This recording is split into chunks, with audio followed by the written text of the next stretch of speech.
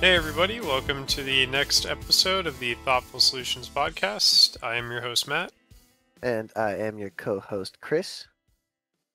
and these last few weeks have been pretty crazy. I've been working a lot. I've been on the night shift for the last 2 months or so, and it's been hard recently to find the time to record, but we are back at it. And I know you, Chris, you have just moved into your new apartment. Yeah, working a lot as well. I think about a month has gone by since I've had my first day off tomorrow, so definitely has been hard to find the time to get some recording down. It's been a little unfortunate. But we are back at it today, and today's episode is going to be talking about dedicating your life force to something. And it's going to be a very, let's say, relevant discussion, I think is the right word. I think a lot of people in today's day and age are doing a lot of menial things that is pretty caustic for the human condition and is really just a waste of time in the overall scheme of things, but we'll get into that. And as a preview as well for the next release, it's going to be the last episode in the Foundations playlist, and it will be on the boogeyman fallacy and Ooh. everything that is related to that. But either way, let's go ahead and get into this discussion. So, when talking about dedicating your life force to something, let's establish a baseline real quick. So, essentially, life force in this context is meant to exemplify time. We all have limited time that we are alive for, and I would believe we already spend, a third of that asleep. So it's really how you spend the 16 hours that are left within your day. And out of that, a lot of people end up spending that time going to work and working. And working in today's modern context can mean several different things. But I would say for the majority of people on the planet, so I'd say probably like 90–95%, work is typically something that you get relatively little enjoyment out of. Obviously, for different people, it's going to be relative. It's going to be hard to pinpoint every anecdotal case, of course, but I would say for the majority of low skilled service sector jobs to manual labor jobs to those who exist in developing and third world countries, that would really encompass sort of the majority of the populace and would kind of fit into that ballpark. So, really, after the dust settles and you go to sleep, in the Western side of things, you might work two jobs to put food on the table, or you might pull a lot of overtime, or you might be working extra hours or something like that. So, really, how much time do you have to actually do what you're truly passionate about or something that could contribute to either the betterment of your community and or maybe on a larger scale as to the world as a whole. Yeah, while you were saying that, I was just realizing we should clarify when we say meaningless jobs that what you just said, meaningless as in it doesn't contribute to like the community or to your own self betterment in a whole. Not like yeah, oh, if you're a barista at Starbucks, like you're meaningless. We don't kind of mean this in a mean way. I think we should probably point that out. It's a meaningless as in it isn't fulfilling you. It isn't, yeah, using your time wisely to something that's actually gonna make your life, progress in a better way. Things of that nature. Yeah, and similar to the episode we did on the new human rights movement, you could also consider it jobs that could be easily automated or done in a more efficient manner. And again, to sort of quantify that, it could be, as you pointed out, like some sort of service sector job, like a barista, cook, someone who Yeah, like works in a manual cart, labor. Yeah.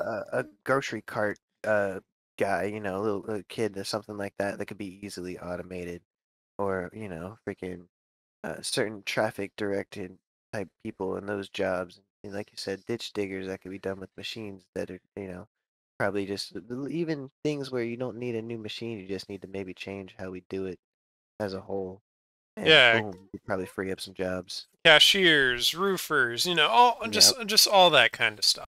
Or even in a different context, if you do live in a developing slash third world country or something like that, maybe you spend the majority of your day farming or doing animal husbandry or something like that, where you are essentially doing subsistence living or you are selling your produce in order to make ends meet. So it's very much that's sort of the context, which on a global scale that does apply to the majority of people on the planet. But we could also expand it to other spheres. You could look at a lot of financier slash type jobs like accounting or somebody who works at like a call center or something Hmm. is someone who might work on Wall Street, financial type crap that really is in its own sort of sphere with what those jobs entail. It's not something that actually produces something.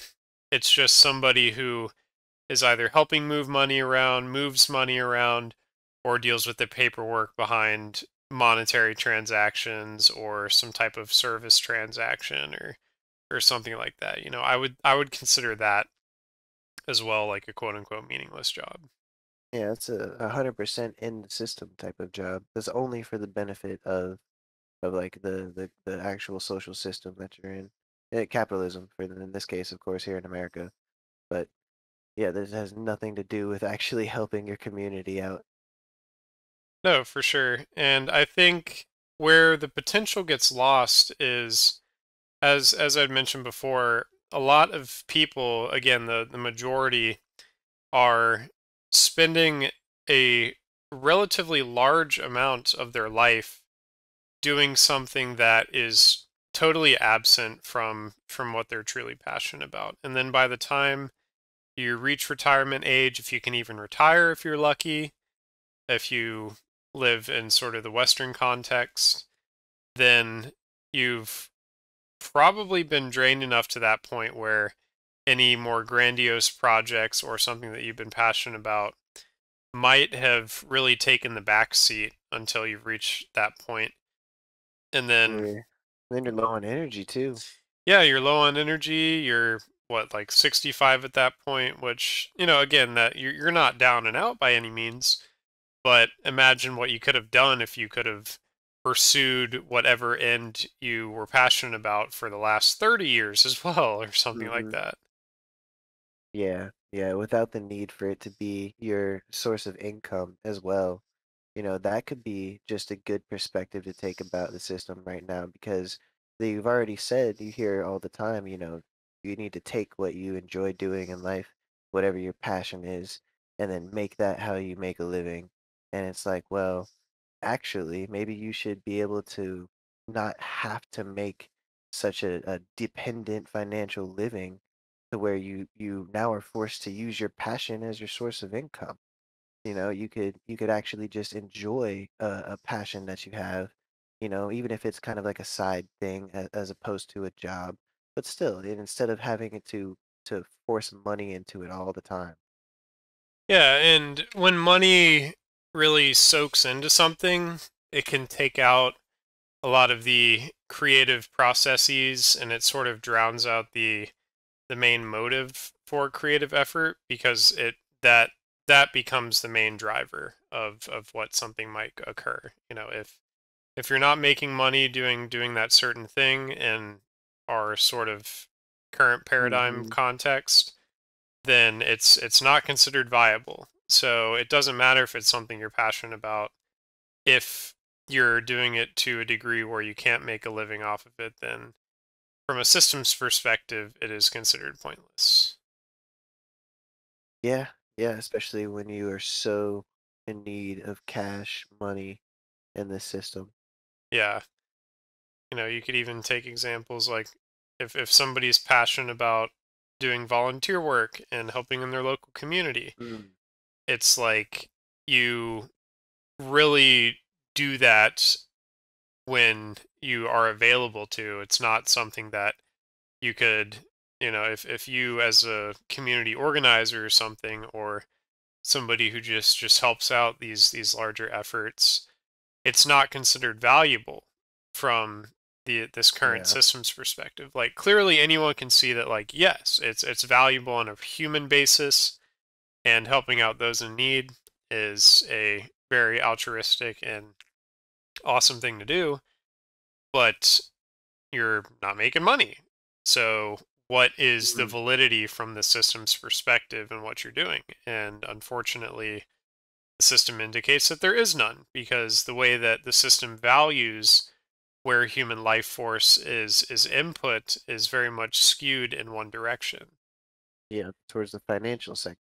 Yeah, towards the financial side of things. And Yeah. to even point something out as well, those sort of at the top who have won the game, they are the ones who have the most time to pursue what they might feel like is a positive endeavor, whether again it's for their community or for the species as a whole. But unfortunately, due to system incentives and how they've gotten to that place to begin with, they are the ones who have the least incentive overall to actually use that time and the resources that they have to try and better the system overall. Because again, they've Hmm. been incentivized and they've come to where they've gotten because of the system and how it functions in its current state. So those who have the most capacity to change things and really move things along as an overall progression of our species, unfortunately, are the ones who are most incentivized not to actually change how things function. Yeah. Yeah, that's pretty rough. And that's why I think sort of starting from the ground up and allowing those who are the majority of the species, obviously, to really have a freed up existence, there's just a lot of potential that is there once the sort of zeitgeist socioeconomic shift begins to occur. And it's also good to make the point that there's just so much potential, man. It's just being wasted. Like, imagine all of the potential Einsteins that are out there that are unfortunately, due to life circumstances or inability and access to resources, are unable to pursue their passions in something that they might be talented with. And it's just it's very much tragic to see where things could go and how much potential is being lost due to the stifling nature of how things work now. Right? Like the system is actually so set up to not let you achieve these type of things. There's the people who were surgeons and doctors at other countries around the world at their level, but they've traveled here to America, and because of some qualification rule that is created or just only here in America, that person is technically not a surgeon or a doctor. Therefore, they're doing something like driving a cab. They talk about potential Einsteins that are wasted. There is literal Einsteins that just came here for a better system for their life, and then boom, the system itself was like, "No, you're not good enough.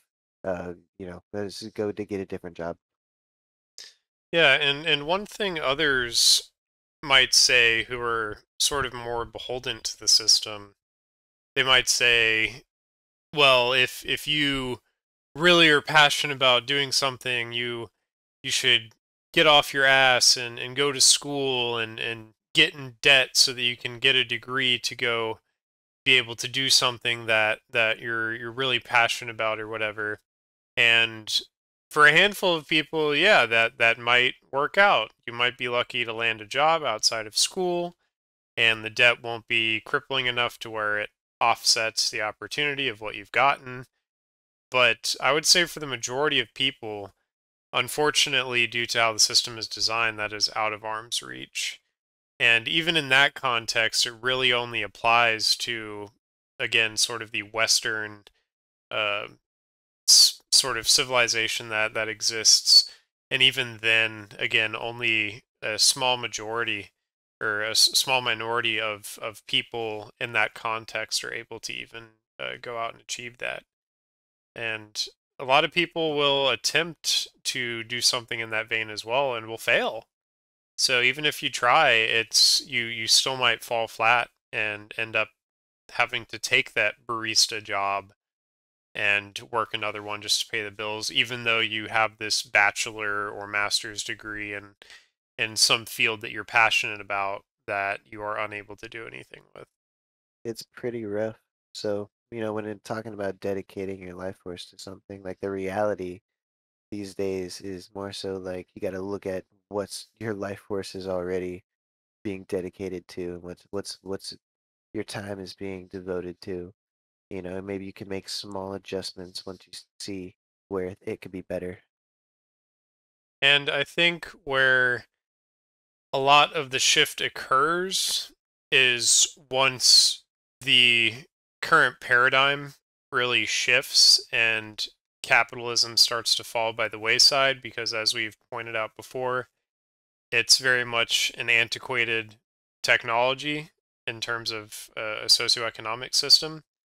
And from a systems perspective, if the shift occurs towards something like a natural law resource based economy, for an example, which is an episode that we'll get into in the future as well, you begin to see the freeing up of human potential, because a lot of the basic necessities that somebody needs to survive, housing, electricity, internet, food, water, all that kind of stuff, is already baked into how the system functions. And a lot of people realize that we have the potential to clothe, house, feed, provide water for everybody on the planet, like multiple times over. But it's just a severe misallocation of resources in how the system functions. And Mm. if that is something that is shored up, then everything else sort of falls into place, and it allows people to be freed up with what could be considered a work week, and it allows people to really start to pursue a lot of these ends that we're mentioning.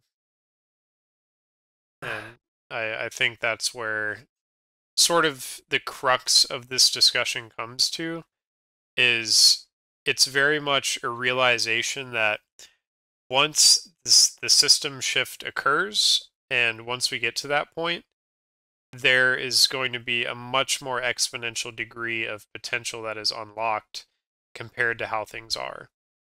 And unfortunately, the longer that we do stagnate in this current state, um, it's just going to be longer and longer that potential just sits there ready to be unlocked.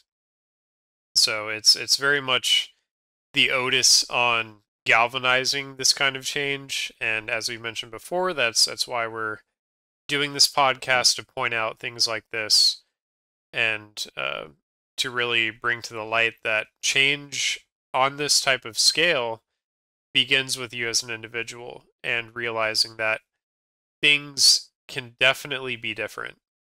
And all it takes is talking to those that you're close to, and sort of realizing that, hey, things could be better. And there are other potentials that humanity has not even explored yet, that involve the most relevant systems that influence our lives, which is the socioeconomic system.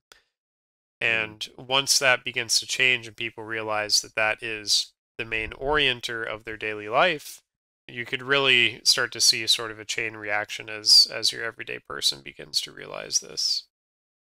And I think that really that really shows how it's very much a revolution in thought that really sparked something like this. And unfortunately, because of what we're talking about in this episode, where people are spending their life force, which essentially is like a resource, and doing stuff just to literally put food on the table and survive, it's hard for a lot of people to really think out of the context of, why am I doing this? Why is everything like this? And to really take in sort of a larger system thought approach as opposed to just trying to survive on a daily basis. So that's why we're out here to spread the word.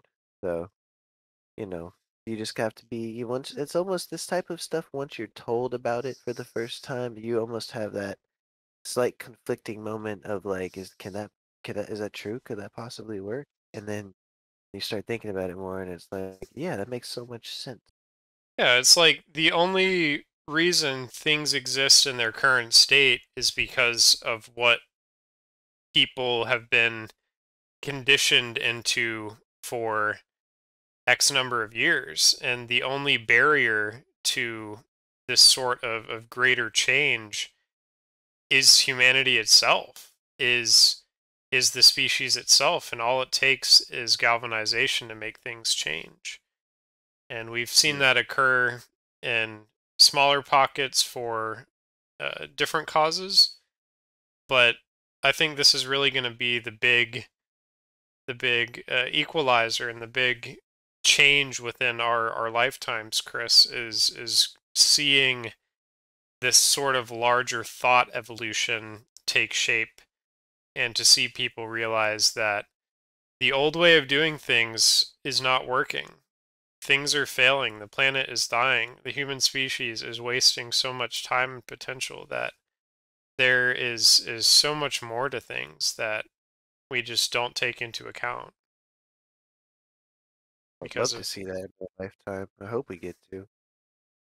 I mean, it's definitely going to come to a head because there, as we've mentioned in previous episodes, there are a lot of tipping points that are going to be occurring within the next 30, 50 years, and it's going to be very much a larger imperative to see things change. And if it doesn't, well, we'll see what the falling out is going to look like. But I always tend to lean more on the positive side, and Yeah. I think there is definitely going to be a realization at a certain point that things don't need to stay the same, and all it takes again is that thought revolution, Well put. Well put, sir. just that realization. So, when you consider from your perspective, Chris, what you are dedicating your life force to, do you feel like if you weren't working your 9 to 5 in the pool industry, do you feel like there would be a lot more passionable things that you could pursue? And how do you feel like that would sort of benefit you if that reality came to be? Well, yeah. Yeah, of course. Yeah, and it's not like, I try to still pursue my passions the most I can while at work, like studying YouTube videos and shit like that about things that I do on my side passions. But dude, we're talking up to 50 hours a week of time devoted to a job to make the income, and that would be swapped with the if it was like open time, just pick and choose. Whew, that's almost like a idealist, not idealist, utopian. That's almost like utopian type mindset or opportunity to have where you get 100% of your day every day you could devote to something that you just actually want to go do that day. Oh my God. Yeah, and I think that that's a good point as well. Is this is not sort of a utopian thought process, but even if you see like an 80% reduction in what you could consider a work week, or like a 50% Right. reduction as things sort of slide to a greater shift and there's more incremental change, even Yep. that would be a profound realization. If we had like a 20-hour work week or like a 10-hour work week or something like that, or Yeah. your community only needs you to work, like again, like 10 or 15 hours a week doing something that, contributing to food resources or electricity or something like that. Like even that would be a profound shift in human potential. Yeah. Yeah. And not to, I get the question originally might be a little bit exaggerative and extreme, but yeah, exactly. I see what you mean. A small change could still make a big difference in what you're actually doing with your energy. Yeah, and that's again, if we even saw like a 50% reduction, that's still like 50% more than was available before, and that is twice the potential that existed before, or 50 Hmm. times or some shit like that or whatever, because before it was like almost zero for most people. So I would say even a small shift like that would have pronounced impacts Yeah. Yeah. on a Totally. discussion like this. Hmm. So yeah, I mean, I would say that's again sort of the crux of this discussion, and we'll sort of wrap it up around here. Um, it's again very much showing that a lot of the things that people are doing these days, and we're talking just the majority of the human population, your average person, unfortunately locks you into spending a lot of your waking hours doing something that you potentially don't find any meaning in, and that really doesn't contribute to overall societal and species progression compared to what either your passion might be or even just towards your own like mental health and your ability to do something that again you could really unlock your potential doing. And whether or not there is inherent value or not in what that action might be, the current system values everything in such a skewed way that somebody helping out their community or something will really be essentially have no value in today's paradigm, because again the value system of free market capitalism is very much skewed towards something that really isn't referent to human advancement. It's literally just to make money, Yeah. which has no referent on progress as a whole. All for one. Yeah. And again, just showing that if a lot, the millions and millions of people that exist that could have this time freed up, just imagine what could be done. And I think that is going to be the point to leave off on, is just imagine what could be. And again, with all that potential, just picture what you would do and expand that to those you know, those you love, and even those who you don't know who might have aptitude for things that you can't even think about, or the ideas that have been floating around with them for their entire life. Just what are the possibilities? What are the possibilities? So, but Hmm. yeah, that'll be it for today's episode, everybody. Thank you so much for listening, and we will catch you next time for the episode on the Boogeyman fallacy. Have a good one.